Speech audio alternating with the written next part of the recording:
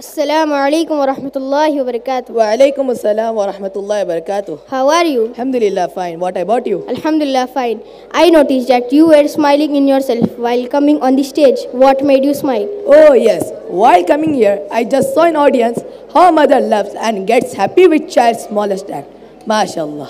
Oh, mashallah, very true always. A mother love is really unconditional. She compromises and sacrifices everything for her child happiness and comfort throughout her life. Absolutely smile, but just not mother, rather both the parents. Mother and father are the only unbiased people in the world who just loves us unconditionally. Their ranks are so high, just if we see them affectionately out of respect, that one glance is equivalent of performing the Hajj.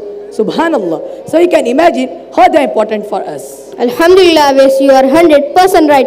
We must respect, love and serve our parents wholeheartedly. That is our best conduct, with them is our Jannah. May Allah subhanahu wa ta'ala bless our parents with best of both worlds. Ameen. Summa ameen. Let me quote a hadith about the importance of a mother. Al-Jannatu tahta qudamil ummahat. माँ के खदमों के नीचे जन्नत है. Paradise is beneath mother's feet. Yes, indeed it is. And there is a hadith about father. Prophet alayhi salam said, Al-Walidu awsatu abwabil Jannah. Baap Jannat ke darwazon mein se beech ka darwaza hai. Father is the middle door of the Jannah. And how obedient was Ismail alayhi salam. He agreed for the sacrifice in the order to obey and execute Allah subhanahu wa ta'ala's and his father Ibrahim alayhi salam's will.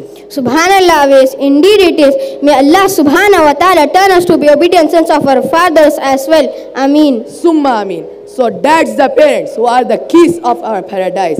Hence our entry into heaven or hell is depends upon all our good or bad conduct towards parents. They are the gateways of our Jannah. May Allah guide us and help us in all the way in obeying and fulfilling all the duties towards Allah and parents. Ameen. Summa ameen ya Rabbul Alameen. Jazakallah khair.